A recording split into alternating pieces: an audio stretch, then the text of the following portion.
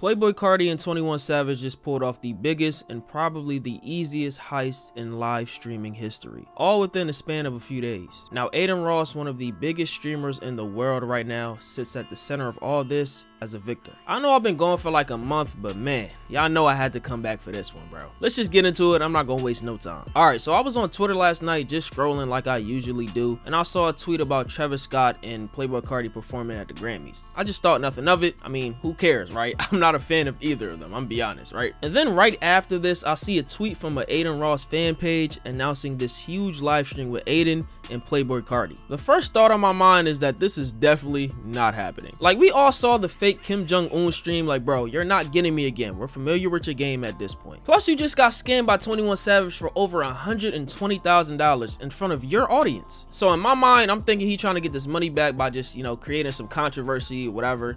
I ain't really think too much of it. I believe it when I see it type shit, like I said. Then I see a tweet from Adin himself saying that he paid Carti $2 million cash with a Ferrari to go with it. Like, there's no way this ends well. Let me briefly summarize the 21 Savage and Adin Ross situation for those who missed out, because I mentioned it before. 21 and Adin were playing dice on stream, and after Adin puts up $120,000 and loses it all, he inspected the back of all the cards to find some marks on them. For people that don't know the reason why people mark cards, they do it because they want to keep track of the good cards that's in the deck so they can have a higher chance of winning. So Adin in his chat was stirring the pot, implying that 21 Savage cheated. But this one doesn't have a scratch and it's a king. I don't think you would do that, bro. Yeah, they're all.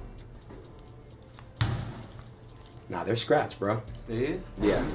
These cards are both scratched. Like, you see what I'm saying? You see a little scratch right there? Right there, yeah, they all have scratches on it, bro, the face card. See, this one's on a face card, doesn't have it. Look, every face card has a scratch on it. So only the face cards have scratches. Watch. Right there, there's the same scratch on the king. The ace have them too? Yeah, the ace has them too, bro. 21 denied having any prior knowledge of the cards being marked, and the two agreed to just let it go. Right after the stream ended, 21 called my phone, and we spoke for like 20 minutes.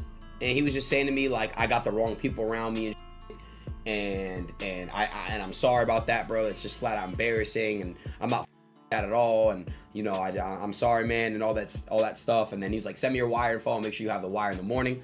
He came through on it. I got the full $250,000, which is what we agreed on before starting the card game and before starting the dice, right? And the monkey. So we agreed on $250,000, and because that was his buyout. It was originally $400K, but I was like, you want a buyout? And then yeah, so he gave me $250,000 sent to my so it's not cap. I literally have the wire proof, but I gotta blur out information.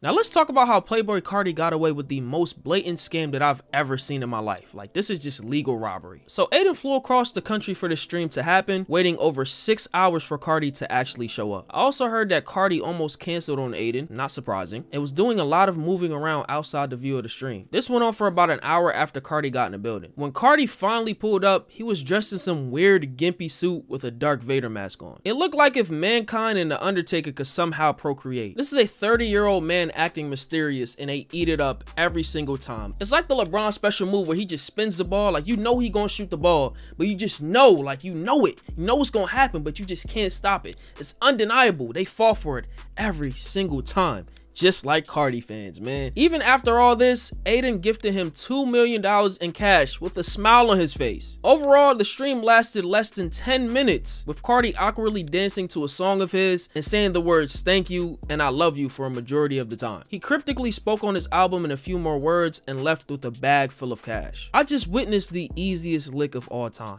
Love you, love you. Thank you, thank you. Love you. Thank you so much for everything. 2024 music. Thank you, Adin Ross, too, for hospitality. It's important that we have, like, you know, good bonds with the streamers. Follow Adin, please. Thank you, bro. And thank you so much. My very best is actually insane. 2024.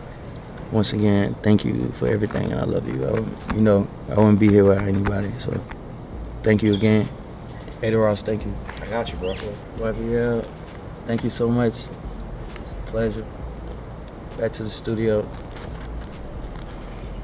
2024 music. You leave right now? Yeah. All right, let me mute real quick. After the stream, Adin was clearly upset about the whole thing, apologizing to everyone and even going as far as restricting access to the private jet that he got for Carti to take home after the stream. Eddie, I got you, bro. I'm sorry. We'll talk. That's crazy. I'm sorry, bro. Like, I don't know what to say, Eddie. I don't know what to say. I'm really... Brady, whatever you need me to do, I'll stream 20 hours of day. I'll do a subathon. I'm sorry, bro. On God. I feel horrible about it. I wish I would have known. That is crazy as crazy. And Eddie, if I would have known, I would never let that happen. I'm sorry, bro. I waited 4 hours. I took a jet to LA from Miami when I have actual family on. I'm literally going back to Miami tonight. I'm really sorry, bro, to everyone, bro. I let the internet down. I let the world down. I'm sorry about that. I tried. I really tried. I waited. He came. I wasn't lying about him coming on. He said 3 words and left.